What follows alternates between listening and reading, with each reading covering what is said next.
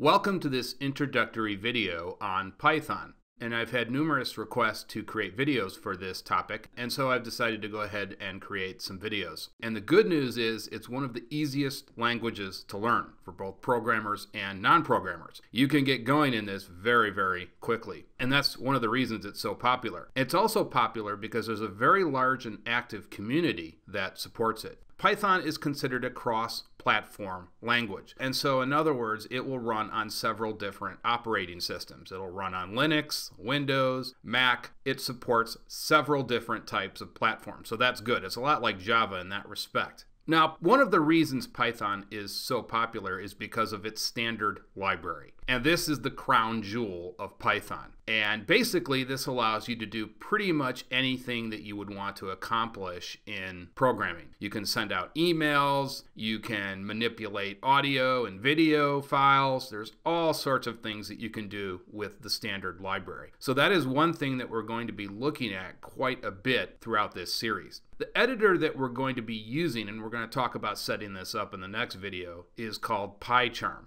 And this is really the most popular editor that Python developers use. So that's what we're going to go ahead and download and install in the next video. Now you can also use the IDE that Python supplies, and that's called Idle. We'll also talk about that as well. And you may just go ahead and decide to use that. But again, we'll talk about those topics in the next video. Now I want to point out we're not going to start from scratch in this series. So it's helpful if you have a basic understanding of programming concepts, such as what is a variable, or what are loops, or what are operators. It's not a prerequisite though. So you could still follow this series with absolutely no programming experience, but it would help. And again, I don't want to go through what operators are and some of the basics. Now, if you feel that you need those concepts before you take this series, by all means, go ahead. There are several series out there that will talk about some of the basic programming concepts. If you can't find a series, you can go ahead and take my Java tutorial series and take, I would say, the first 20 videos will cover some of these core concepts like loops, variables, subjects like that. Okay, so I will see you in the next video where we will install Python and also set up the IDE.